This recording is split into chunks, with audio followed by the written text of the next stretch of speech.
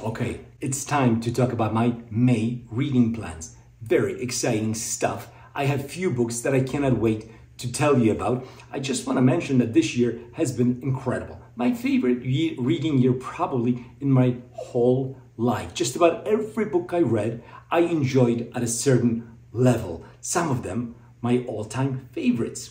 So this is great. I'm hoping May can keep me going on that trajectory right for the stars, ad astra. So let's get right into it. Let's talk about the books I want to read in May. Well, let's talk about the book that I will definitely be reading in May. It's Stephen King, book 4 in the Dark Tower series, Wizard and Glass. I'm really excited about this one.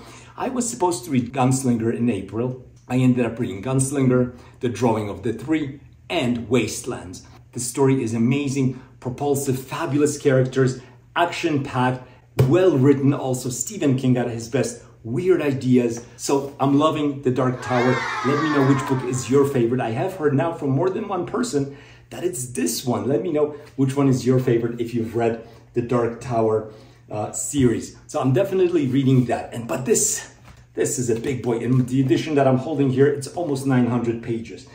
So I don't know how many other books I'll be able to get to, but I'm hoping it'll be a few. I'm definitely hoping to get to Ursula K. Le Guin. I love Ursula K. Le Guin, Left Hand of Darkness, Lathe of Heaven, The Dispossessed, which I read many years ago. I don't remember much of it other than the worlds.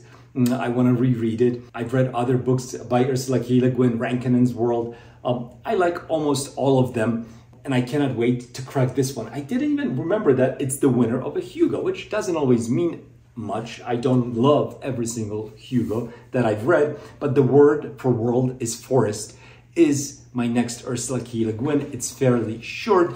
I'm hoping it'll be amazing. I'm hoping it's going to be full of this beautiful prose that Ursula K. Le Guin is known for. I think I heard that it inspired Avatar, which was a good movie. I watched the first one. I didn't see the second, but yeah, I want to read that book. The next one on my list here that I'm thinking to read in May is The Wall by Marlen Hashofer. I'm hoping I'm pronouncing that last name correctly. Probably not. My German is at zero. Anyway, this is a dystopian tale, and I've read so many dystopian books. I've realized over the years I want to do a video where I talk about my favorite dystopian novels, rank them. Is Stand Above the Road? What about Ice by Anna Kavan? Station 11, good one as well. 1984, is it better than Brave New World, or is Fahrenheit 451 the best one? Who knows? I want to add The Wall to the collection of dystopian post-apocalyptic reads. This book is supposedly full of what was described as sustained dread that I think I'm again learning that I actually enjoy reading. So I'm hoping that I will enjoy this book. One thing that I already can tell that I'm not gonna like about it is the lack of chapter breaks. There are no chapters. It just goes right straight through, and no dialogues. No dialogues at all. The protagonist here is kind of left alone in the world from what I can gather from the blurb. So I like to have those chapter breaks. I like shorter chapters, in fact, but it is what it is. I'm still hoping that this will be an excellent time-worthy read. Let me know if you've read The Wall or what your favorite dystopian post-apocalyptic novel is. I will be putting together a video in the coming months that's going to be all about that. Next one, Golden Sun, book 2 in the Red Rising saga. I was going to say trilogy, but it's more than that, obviously, now. I've read book 1, Red Rising. I thought it was good. I thought it was okay, but it wasn't great. It didn't blow me away. If it wasn't for the fact that I've heard that Pierce Brown's prose here gets so much better, I probably would stop at Red Rising. I really liked the beginning. The world building there was fabulous. Again, that dread. But then I kind of lost interest, and I was glad when the book ended. But I have heard from many people that book 2 is a big step up. So let's hope that happens. I was supposed to read this, by the way, in April, but guess what? Stephen King destroyed those plans for me because I was supposed to read Gunslinger in April, and I ended up reading Gunslinger, Drawing of the Three, and Wastelands.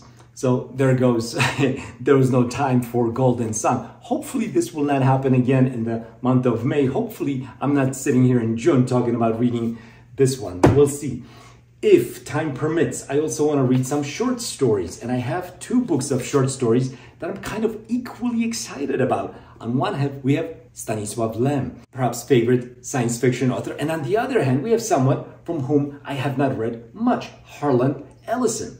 Lots of short stories here. The only one I read is I Have No Mouth and I Need to Scream, and I really like that short story. Oh my God, talking about dread, talking about horrible circumstances, nihilism. That short story is stunning. If you have not read I Have No Mouth and I Need to Scream, do yourself a favor. It's actually in this edition as well. Find it, read it. It's spectacularly, I don't know if scary is the right word, but brutal certainly is, thought-provoking. And in this age where we are learning to live with artificial intelligence on a daily basis, I see some booktubers using AI all the time. They're basically reading what AI told them to say. In any case, this story was fabulous. However, it's the only one I read of Harlan Ellison's. Let me know what you think.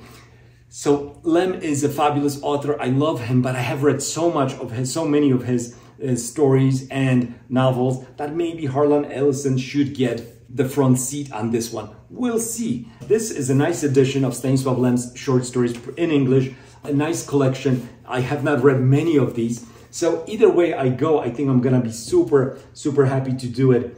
Super happy to get into some short stories as well. They're great to read when you're reading something big like Stephen King's Dark Tower, to intertwine readings of this epic story with some very condensed, quick ideas like Harlan Ellison's The Greatest Hits is the title of this collection. So let me know your thoughts. Let me know what I should be reading. What should I prioritize in case I can't read all of these? Because I do have to work. I do have a family. I do have other hobbies. I'm going to be going on a mountain biking, kind of crazy mountain biking trip in Colorado.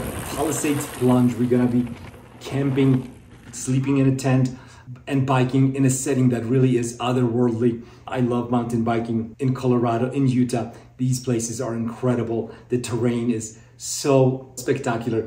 Who knows how many books I'll be able to read in May. I'm just hoping that, again, the trend of quality over quantity will continue. So anyway, thank you for watching. Leave a like, leave a comment, subscribe if you haven't done so, and I'll talk to you on the next one. Bye.